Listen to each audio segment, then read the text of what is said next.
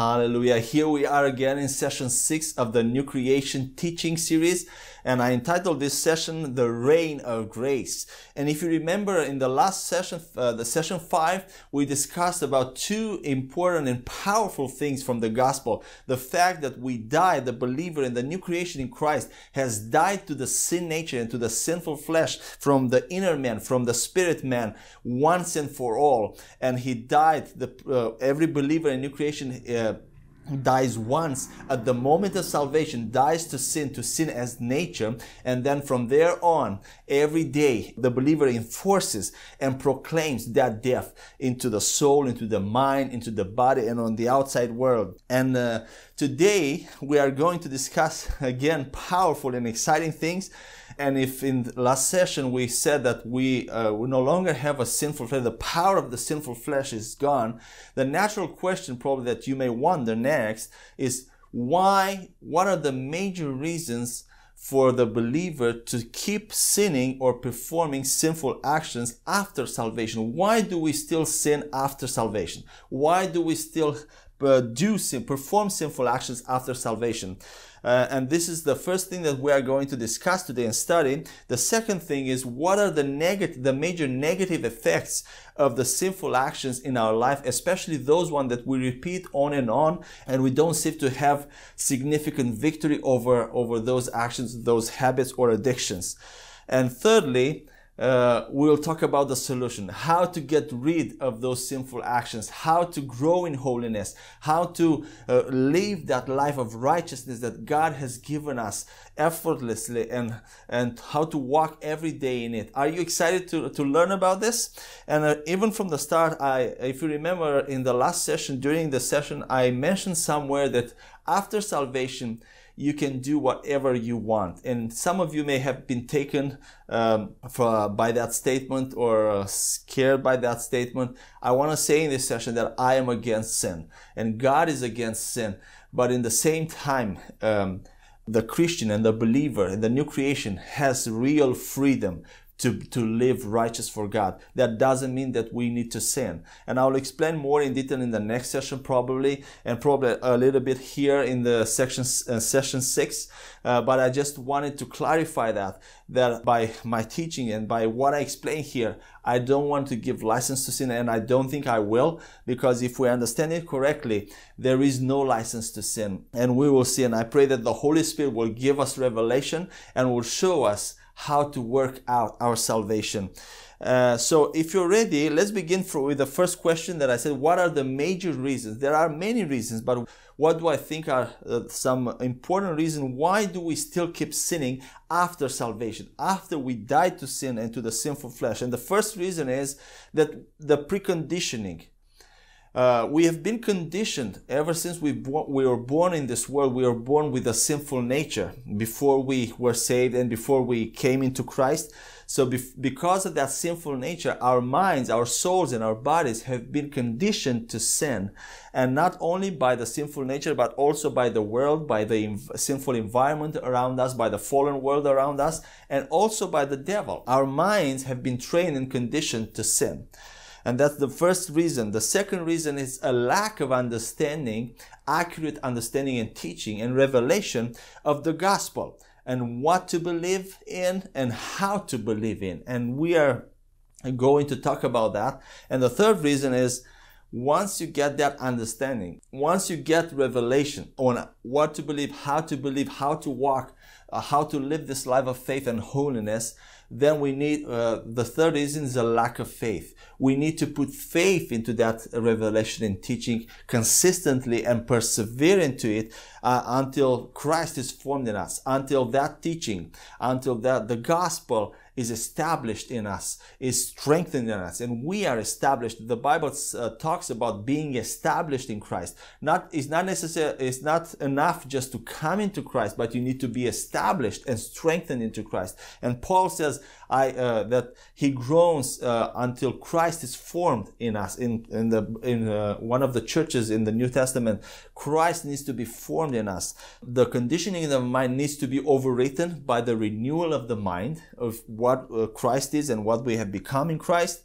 Then we need to get a good understanding of the gospel by teaching, by listening to sermons, by listening to the Holy Spirit, by our devotional time, and then put faith in what we understood, in what we received from the Lord, and the revelation that we received.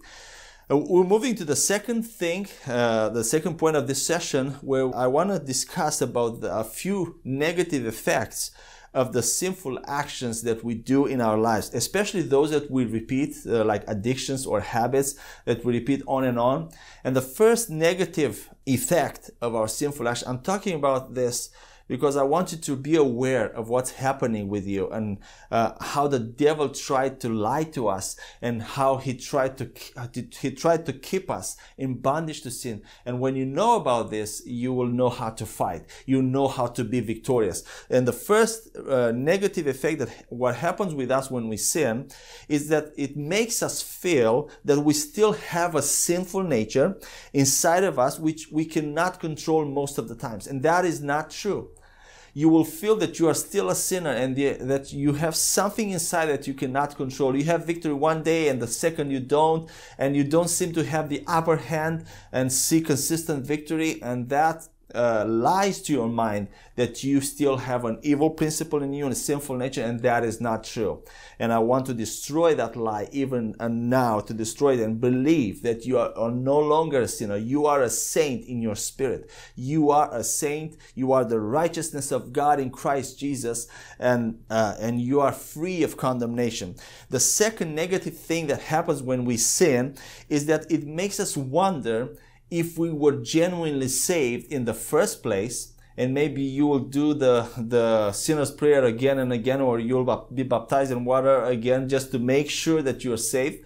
And also you will begin to doubt or begin to think that you might have lost your salvation because you kept sinning and sinning. And how long will God forgive us? How long will God bear with us? And you'll have that feeling of doubt, and that feeling that will create in you a guilt, condemnation that will set you up to sin more and more. And you will try to be more righteous. You will try to make more resolutions and try to do more works of holiness, and that will set you up to sin even more. So that's another strategy of the devil. When you sin, that's what he does to our mind. He plays with our mind. And I want to tell you here, if you were honest, if you were sincere when you received Christ into your heart, you are saved forever. You did not lose your salvation, and you will never lose it because of your work, because your salvation is not based on your works after salvation.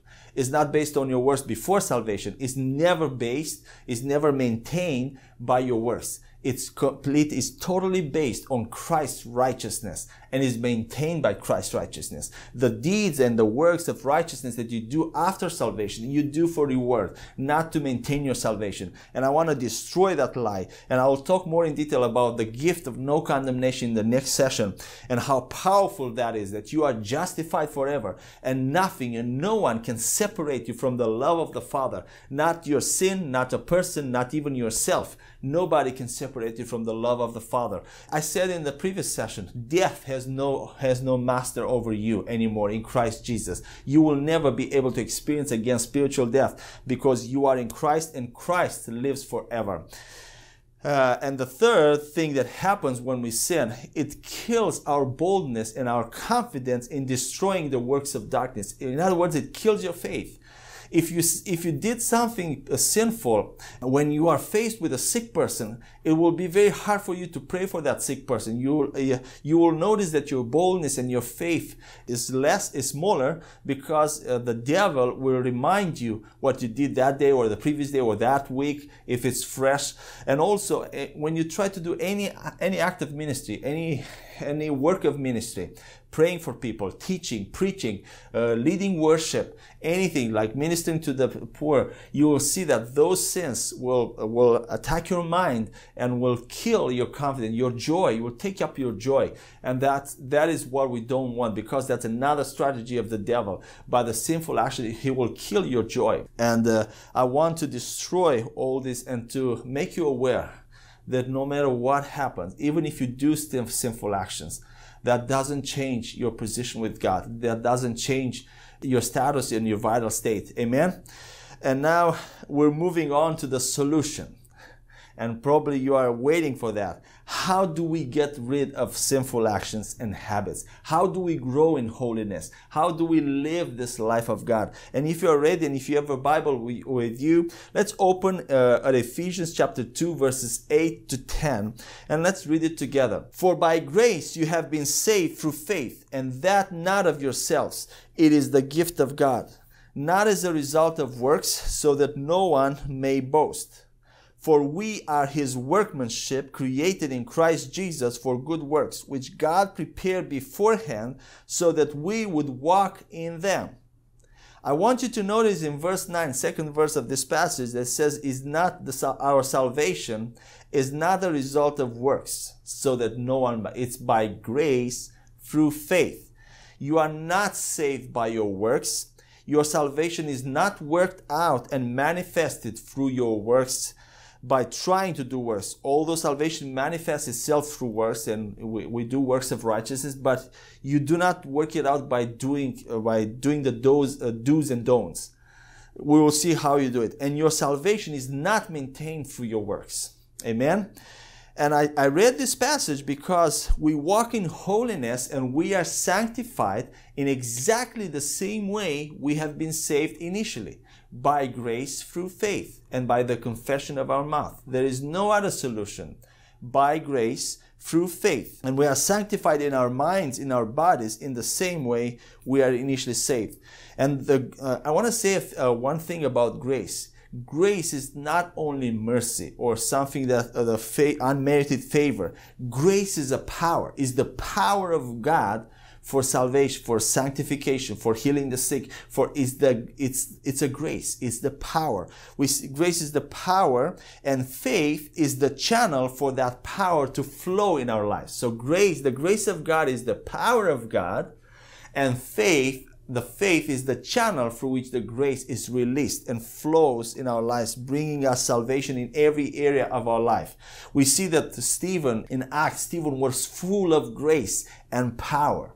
He wasn't full of mercy. He was full of grace, the power, the ability of God. And then we see somewhere else in the epistle that grace can be multiplied. Grace and peace be multiplied. So grace is not just mercy. It's not, although it includes that, grace is a power, is the power of God that works sanctification and causes us to work in holiness. So grace is the power that cause us to be sanctified and walk in holiness. And that grace is released in our lives through faith. And we will see the right believing will produce right living. When you believe right, you believe what you need to believe from the Word of God, and you have faith in what you need to have faith, then you will see right living. Let's move on to Romans 10:17 to see if grace is the power that we need so that we will walk in holiness, then we need to find out how to build the channel for grace to flow, faith.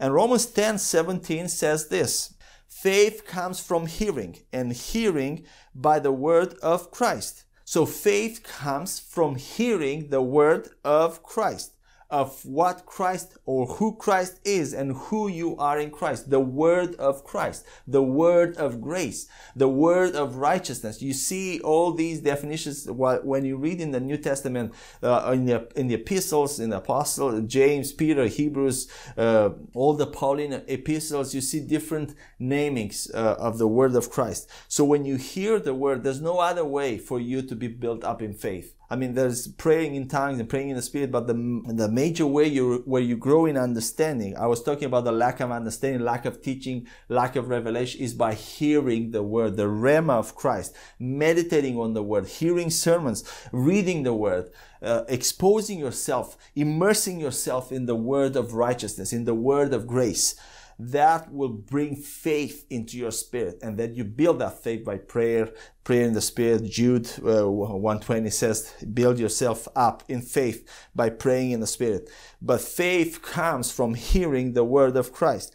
So I will explain what is this word of Christ, and I will describe 4 subtle and unconscious lies in regards to sinful actions that we may have in our minds, and I want us to destroy. This is a part of hearing the word of Christ, of hearing the word of Christ and building faith into you. There are I found out 4 major lies that may be in your mind and in your heart in regards to sinful actions. The first lie that comes to us, that is very subtle there in our mind, is that you cannot do it.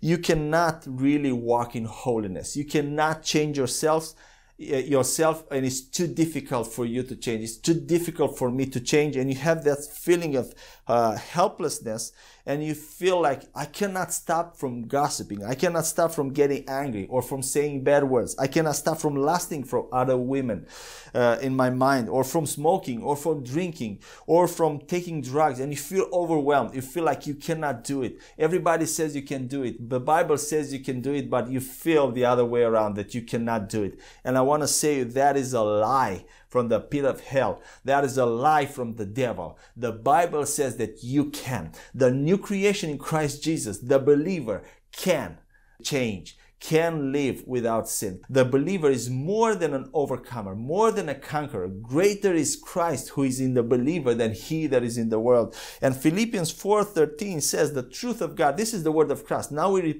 renew our mind. We take a lie and we replace it with the word of God. We take it out of our minds. Philippians 4:13 says, I can do all things through him who strengthens me, through Christ who strengthens me. When you come in Christ, Christ is your strength, and you can do anything. You can do all things, anything, by the power of Christ, by the power of grace. That lie that you cannot do it, that has been lingering there for years, take it off right now. Put it down. You can. And not you, but the grace that is in you, the power of the Holy Spirit that is in you. And we will see how. 1 Corinthians 10:13 says this, no temptation has overtaken you, but such as is common to men. And God is faithful, who will not allow you to be tempted beyond what you are able, but with the temptation will provide the way of escape also, so that you will be able to endure it. Either he will help you avoid the temptation and not enter the temptation. If you remember, Jesus in the Gethsemane garden told disciples, pray so that you will not enter temptation. So sometimes you don't need to enter temptation, but if you enter it, be sure that in the middle of temptation, God has prepared the way for you to escape or endure it. To escape from it or endure it.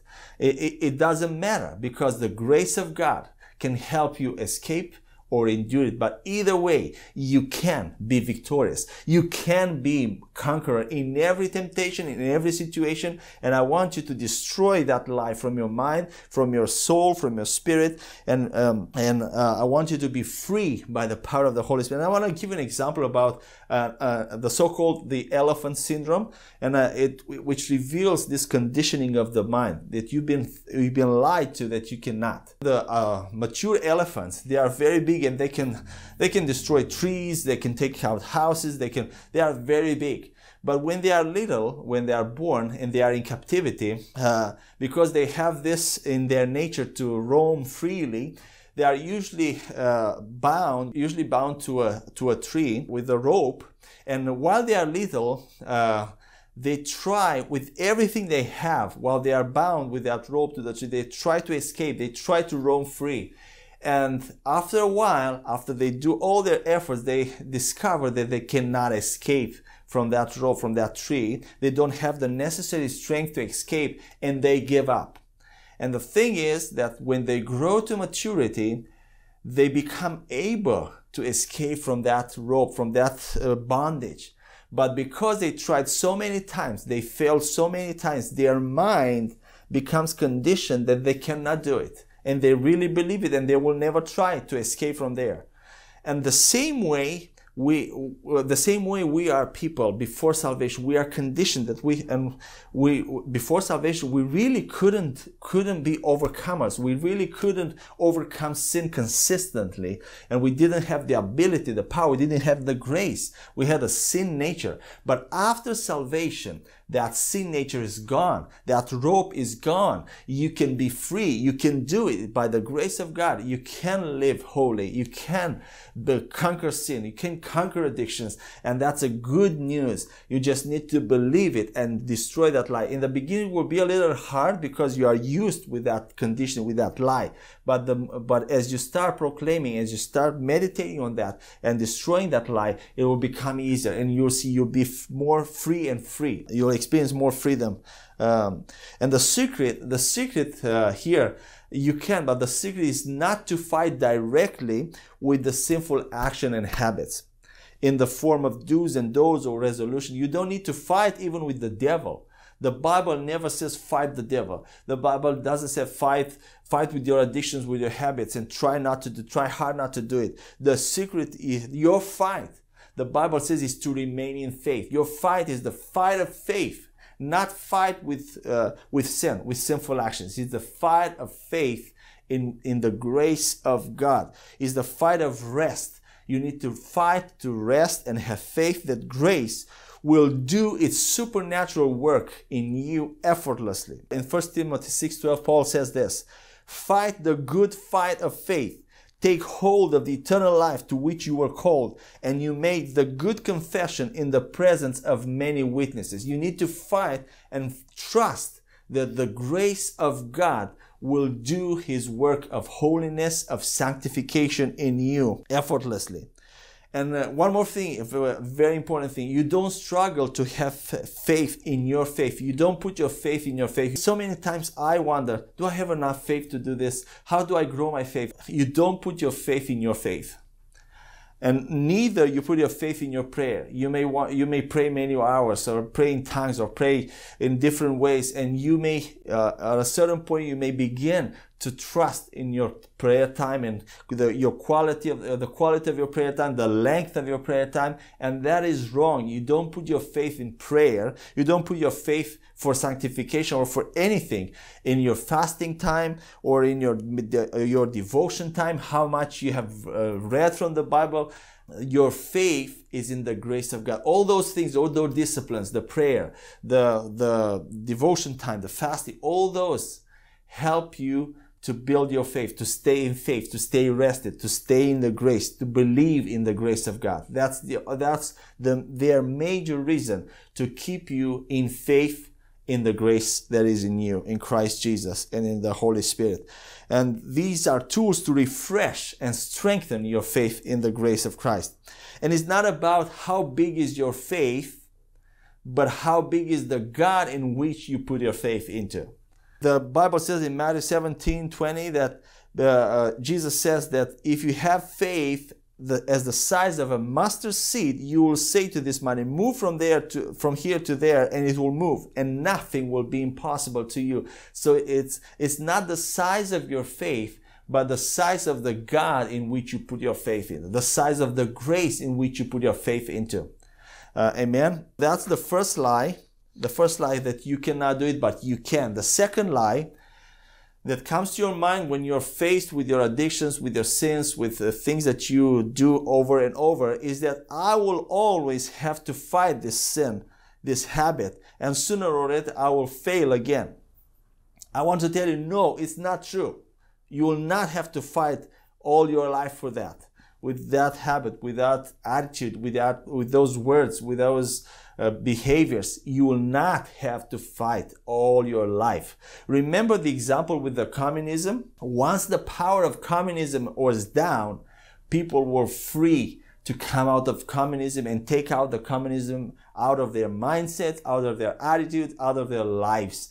So once the sin nature is gone, as we discussed in the last session, once sinful flesh is gone, you are free to live for God, and you are free to take out of you all those sinful habits, all those sinful, and it's easy. You're no longer a slave to sin.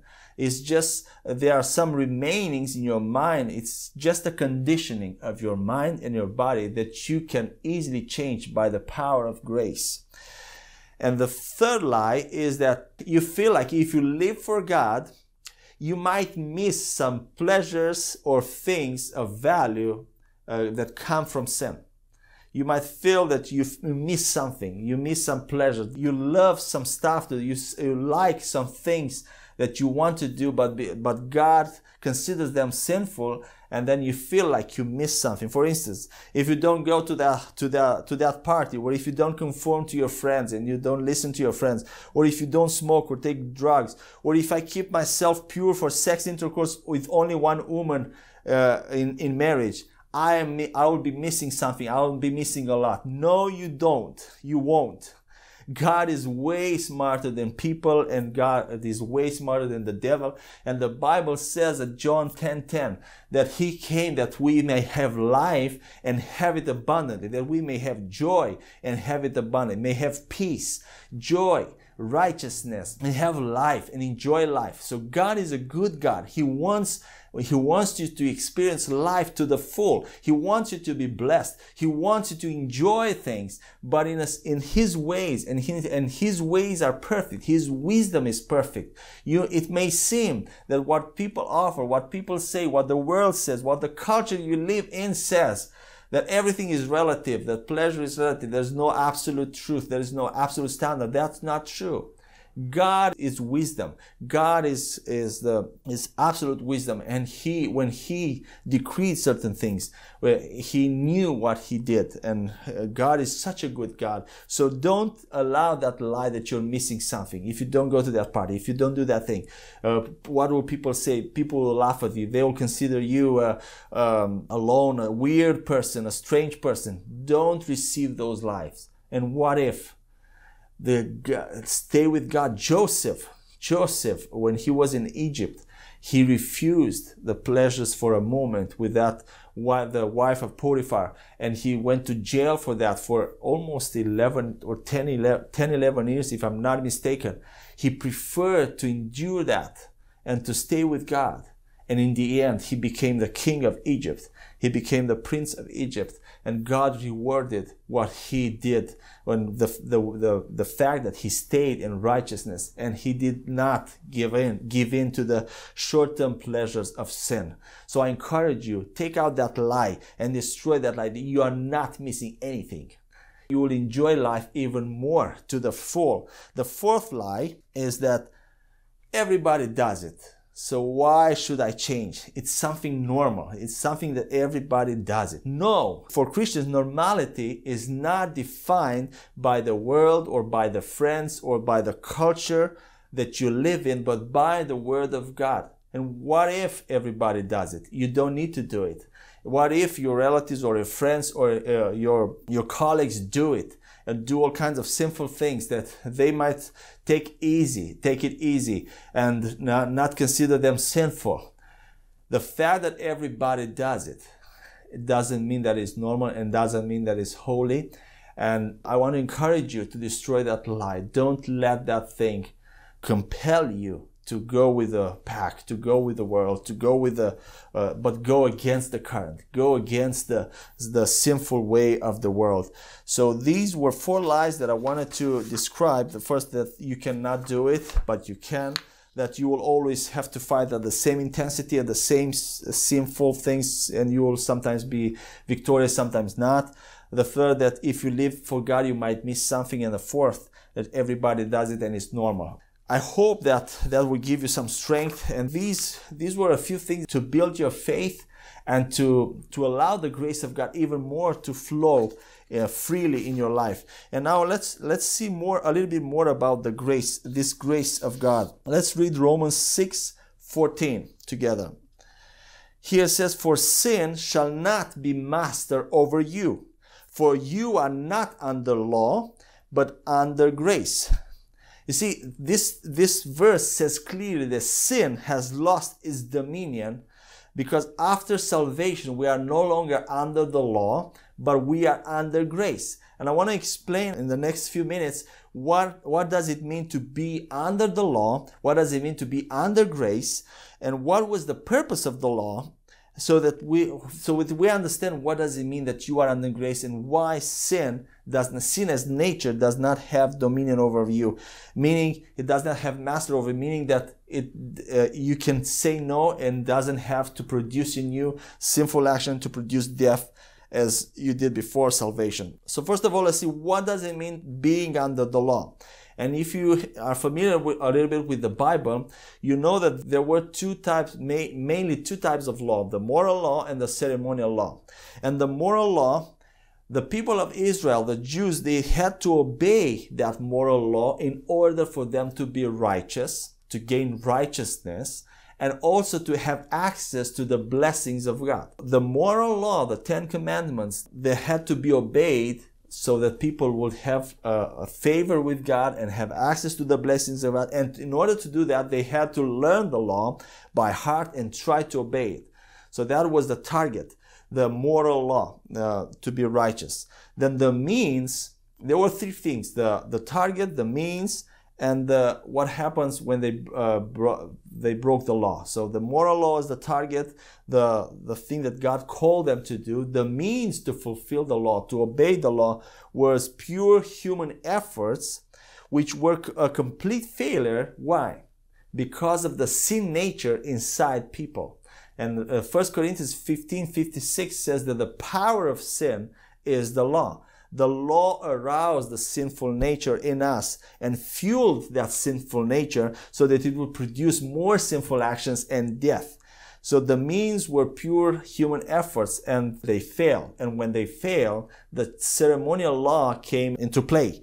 Whenever the people broke the law, they had this ceremonial law of sacrifices and offerings, atonement every year, so that they would be brought back to a state of blessing. So the people were blessed either by fulfilling, obeying the law, or if they didn't fulfill it, God provided a way for them through the sacrifices to come back to a state of favor with God and to a state of blessing. That was, in a few words, what it meant to be under the law. What meant being under the law is that people tried to fulfill the law to be righteous, but they couldn't. They weren't capable. They didn't have the ability because they had the sin nature. Now, being under grace, when you are under grace, people that are under grace are already righteous and have access to all the blessings of God without doing anything because of Christ's righteousness that He won and gained on the earth. He fulfilled the law. He gained righteousness. So people that are under grace, they don't try to be righteous. They are righteous before doing anything. They are justified forever. They are the righteousness of God in Christ Jesus. And these people, the believers, the new creation, are called to walk in holiness and the righteousness of God and do works of righteousness, but not to be righteous. People under grace do works of righteousness because they are righteousness and not to be righteous or to gain God's favor. We are already favored. We are already blessed. And we don't have to learn the law or try to obey it or try to be conscious of it. We don't need to think about the law because we are already righteous. And in the process of sanctification, it's important. We don't need to be conscious of the law. We don't need to learn the law or try the do's and don'ts and try different resolutions, different methods, different strategies so that we would do the works of righteousness, of the works of the law. So we are already righteous. We don't try to do something to become righteous under grace. The means to holiness under grace is faith in the grace power of God that He will cause people to walk in the righteousness. You don't even need, as I said, to be conscious of the law or try to obey it with the new creation ability inside. You know, some people, even I was included, I thought like I had become a new creation in Christ Jesus. Now, I'm not under the law, but I'm above the law in the sense that now I have the ability to fulfill the law by the new birth. And that is not accurate either. Even if you are rebirthed, you have the new creation life in you, you have the grace of God, you have the Holy Spirit, you don't try using that power, you don't try yourself to fulfill the law, to be holy. You just believe and have faith, put your faith that the grace, and we will see a few verses, that God is the one working in you holiness. God will cause you to work to walk in His statutes, in His laws, in His righteousness. Just believe that Christ will live will live through you, and he will change whatever needs to be changed. Whenever you put your faith in the grace of Christ, he will change the processes of your mind. Or maybe he will make you avoid some temptations, or when you come to that temptation or desire, or maybe he will cut off completely any desire to sin or to do certain things, sinful things that you used to do, or will help you to endure it or to escape it. But his grace will lead you, will cause you, will make you effortlessly. When you trust in his grace, he will live for you, because you no longer live, but Christ lives in you. You just need to believe and make that switch in your mind. And I no longer live, but Christ lives in me. And trust in that power, that power will lead you. That power will cause you to live in righteousness. And third, if we keep the same three things from the being under law, the third, whenever believers still do sinful actions, there is the eternal sacrifice of Jesus that replaced the ceremonial law of Moses, those repeated sacrifices for sins, and the sacrifice for atonement. They were replaced by the eternal, once and for all sacrifice of Jesus at the cross. And this sacrifice removes those sins automatically. They are removed. They are already paid for. Whatever you sin, they are already covered. So you are blessed either way. You are blessed first when you are saved. You are blessed forever. And if you sin or still do sinful actions, the sacrifice of Jesus ensures that you keep being blessed. You keep being blessed forever. So that is what means being under grace. Grace controls you. Grace leads you, but only when you believe it. When you believe in it. You will not take full advantage of the grace if you try to do it yourself. Even as a new creation, if you try different strategies, different things, different thoughts. Oh, when I'm faced with this, I need to think this way. I need to encourage myself. No. You need to believe completely and let it go. Believe that God is faithful and he will work in you righteousness. And now the purpose of the law is described in Romans, in very few words, in Romans 3:20. Why was the law given? If the law couldn't produce righteousness, couldn't produce life. Romans 3:20 says, Paul says, because by the works of the law no flesh will be justified in his sight, for through the law comes the knowledge of sins. So the law came to bring knowledge of sin. In other words, to show people that they are sinful and they need salvation. That was one of the purposes of the law. And then second, the first part of the verse says that by the works of the law, which are holy, the works of the law is spiritual, so the works of the law are spiritual, but by the works of the law, no flesh will be justified in his sight. That shows us that the law, the second reason for which the law came, was to show people that it was impossible for them to be righteous on their own efforts or to save themselves. Even if they did the works of the law, they couldn't save this. They had to bring those sacrifices on, and they couldn't remove the sins from their lives, from their nature. And the third reason for the law was to provide the people of Israel and the Jews a way to life and blessings until Christ will come. And we see that in Deuteronomy chapter 30, verses 15 to 20. Let's read it together. The Lord says to Moses and to the people, see, I have set before you today life and prosperity on the one hand, and death and adversity. In that I command you today to love the Lord your God, to walk in his ways, and to keep his commandments and his statutes and his judgments, that you may live and multiply, and that the Lord your God may bless you in the land where you are entering to possess it. But if your heart turns away and you will not obey, but are drawn away and worship other gods and serve them, I declare to you today that you shall surely perish. You will not prolong your days in the land where you are crossing the Jordan to enter and possess it. I call heaven and earth to witness against you today that I have set before you life and death, the blessing and the curse. So choose life in order that you may live, you and your descendants, by loving the Lord your God, by obeying his voice, and by holding fast to him. For this is your life and the length of your days, that you may live in the land which the Lord swore to your fathers, to Abraham, Isaac, and Jacob, and to give them. So here you see that the Lord put in front of them life and death, blessing and curse, but it was conditioned by their obedience to the law.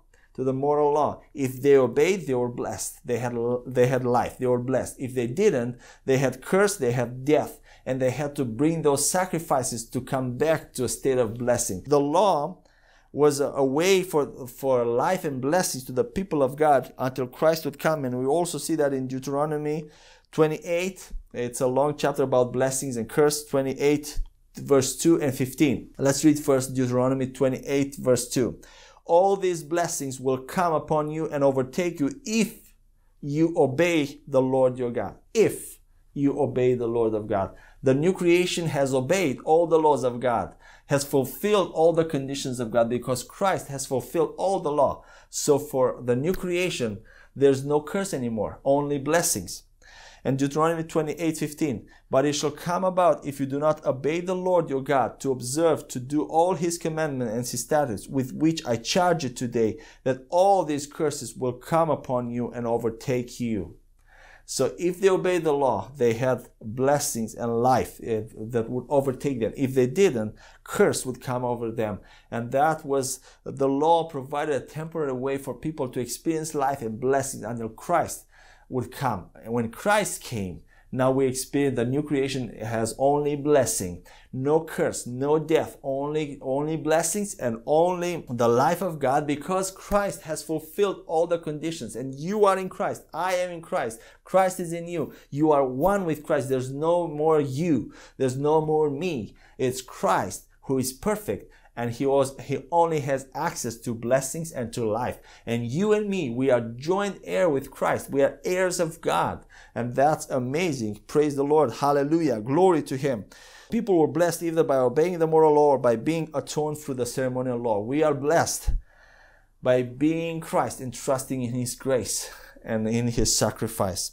Romans 6:17-18. Let's see something interesting here. Romans 6:17-18. Paul says, but thanks be to God that though you were slaves of sin, you became obedient from the heart to that form of teaching to which you were committed. And having been freed from sin, you became slaves of righteousness.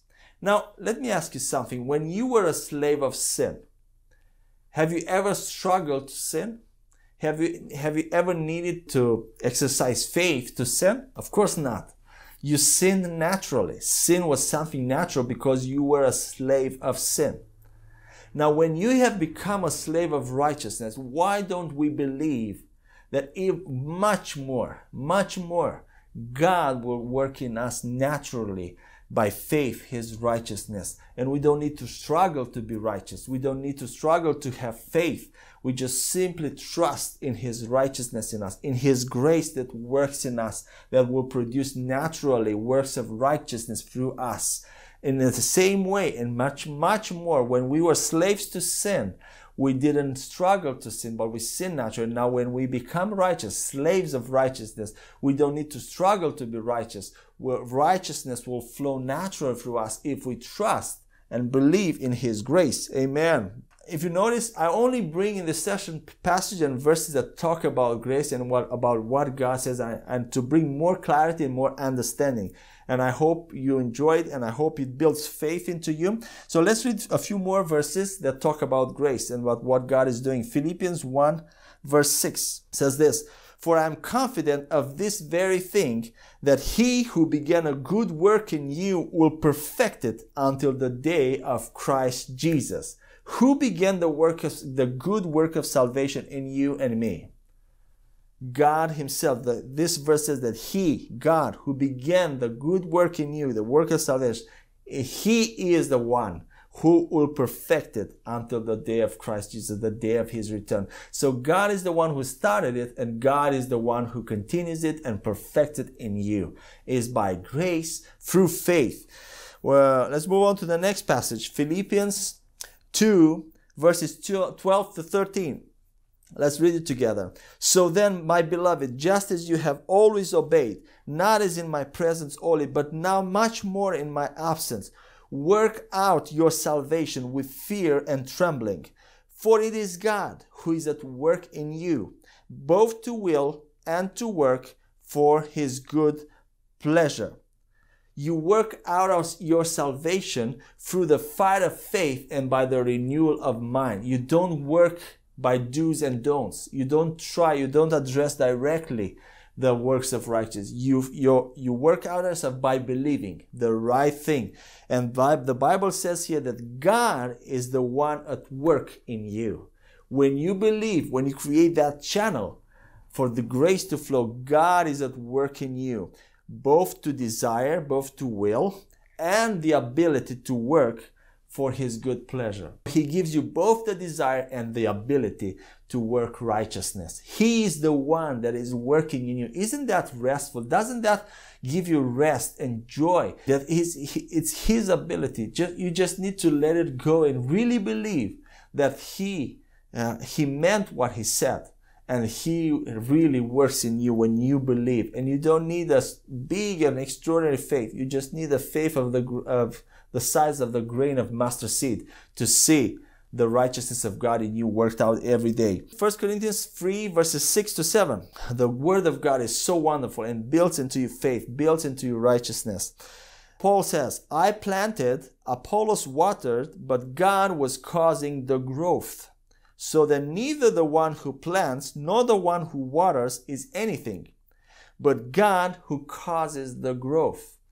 God is the one who causes your real growth in righteousness, in holiness, in the manifestation of His life on outside. He is the one. You may water, you may plant, somebody may plant into you and water the seed of God by faith, by renewal of the mind, but God is the one, by His grace, by the Holy Spirit, is the one causing the growth. Praise God. Let's move on. We have 4 more passages and we're done. 1 Thessalonians chapter 2 verse 13. For this reason we also constantly thank God that when you received the word of God which you heard from us, you accepted it not as the word of man, but for what it really is, the word of God, which also performs its work in you who believe. The word of God which you receive and meditate is the one doing the work in you who believe. It is the word of His grace. See, the word is performing its work in you who believe. Just believe the word.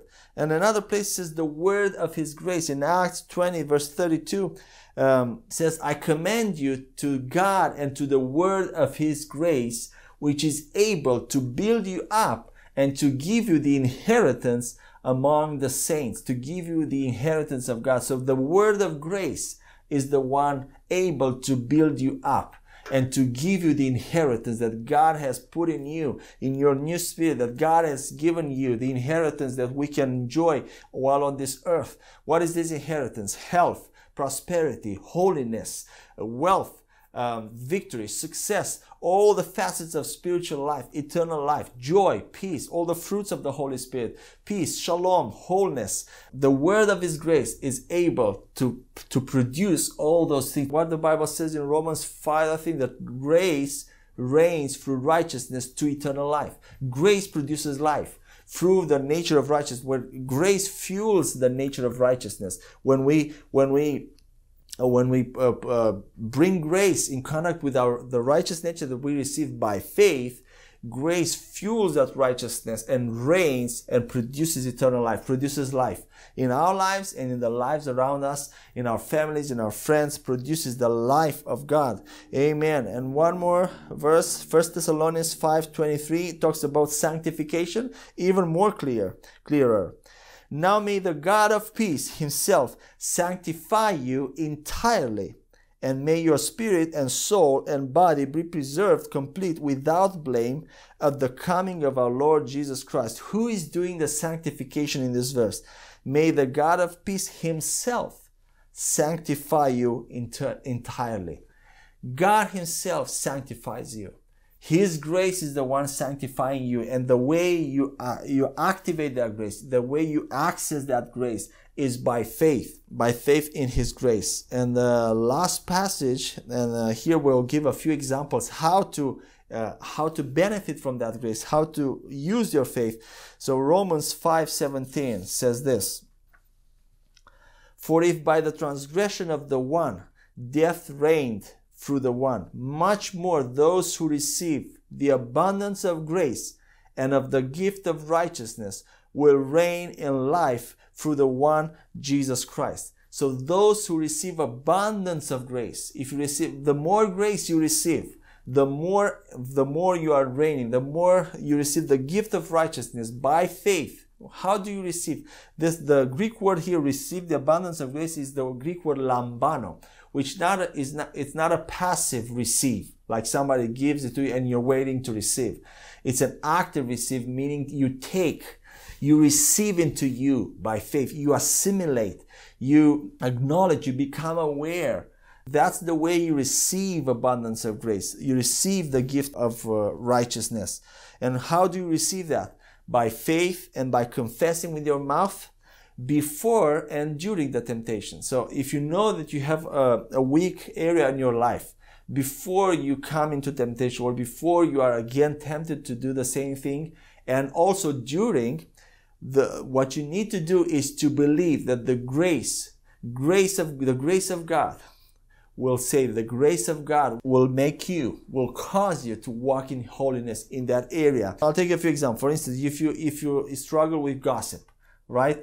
And you say many times, I cannot do it. I tried so many times to do it, but I cannot. I'm just tempted to do that. Now, when you receive this word of grace, this teaching, take the moment and say, Father, I receive right now abundance of your grace in this area of gossip, and I confess that from this day forward, I trust in your grace that will make me get rid of this sinful habit. And from this day, I will not gossip anymore by your grace. And you don't think about it anymore. Just let the grace and confess the grace over that area. And then when you feel tempted to do that again, and if you even fall again, confess by your grace, Father, thank you that your grace superabounds in this area and it makes me free and completely of this sinful habit. Or maybe you have a problem with exaggeration or lying.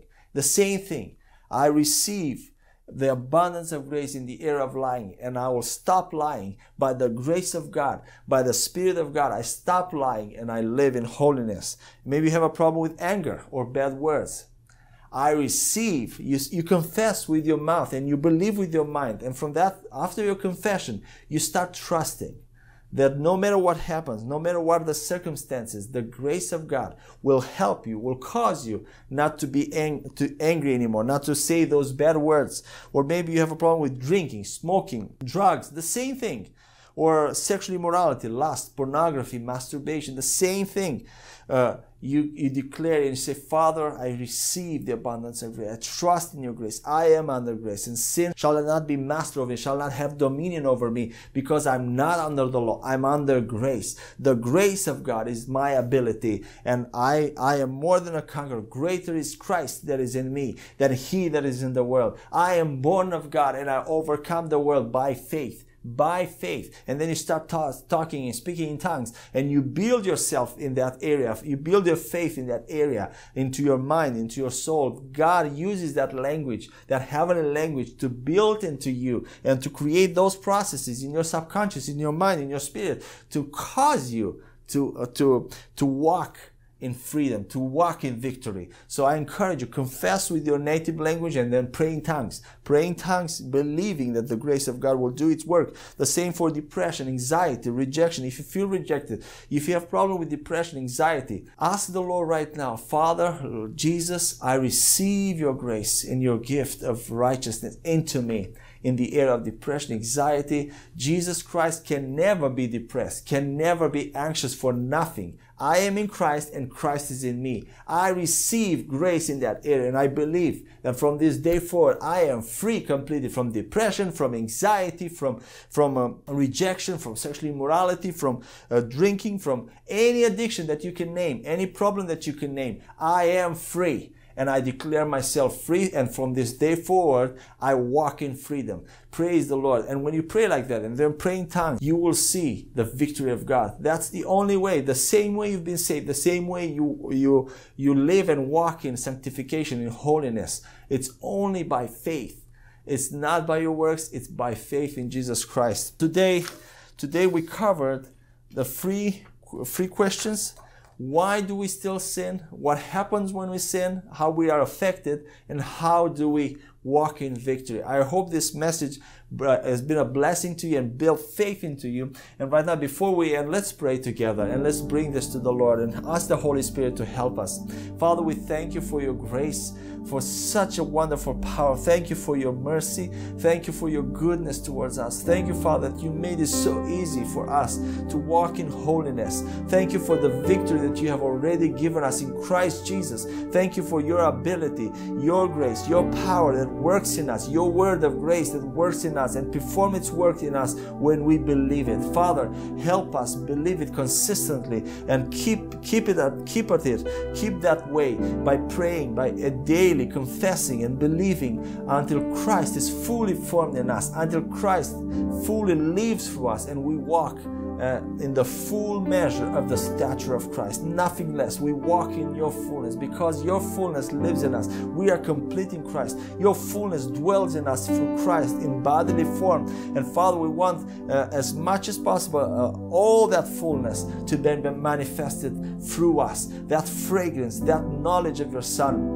that power. Father, I pray that you would empower us and that we would manifest your life, your joy everywhere we go, through our words, through our attitudes, through our presence. Father, we pray that we permeate the atmosphere wherever we go. We permeate the atmosphere with the presence of the Holy Spirit, with the presence of your grace, and that we love people. Father, I pray that your love be manifested through us, the fruits of the Holy Spirit be manifested through us effortlessly and in rest. Father, I pray that you would keep us in rest and in faith, and that you will help us by the Holy Spirit to never forget that our fight is the fight of faith and not fight with the devil, fight with the works. Father, we thank you and we worship you, and we thank you, Jesus, and we thank you, Holy Spirit, for your help in prayer and in this process of sanctification. Holy Spirit, we love you and we worship you in the name of Jesus. Amen and amen. May God bless you, and I look forward to the next session where we will talk about the gift of no condemnation forever,